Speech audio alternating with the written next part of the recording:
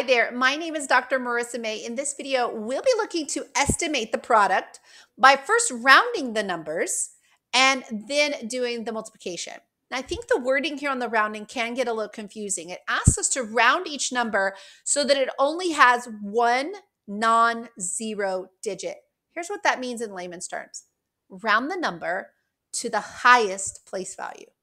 So for instance, when I'm rounding 7,568, the highest place value is the thousandth place. When I'm rounding 563, the highest place value is the hundredth place. So let's round the 7,568 first. We know we want to round to the thousandth place. So we're going to focus our eye on the digit to the right, asking ourselves, is this digit 5 or higher? Yes, it is. So we're going to kick that 7 up by 1. So we're going to kick it up by 1, making it 8. And then you have to place zeros for the remaining place values. So a 0 for the hundreds, a 0 for the tens, and a 0 for the ones.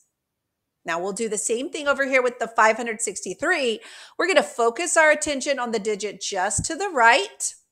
Ask ourselves, is this 5 or higher? Yes, it is. So we're going to kick that 5 up by 1, making it 6.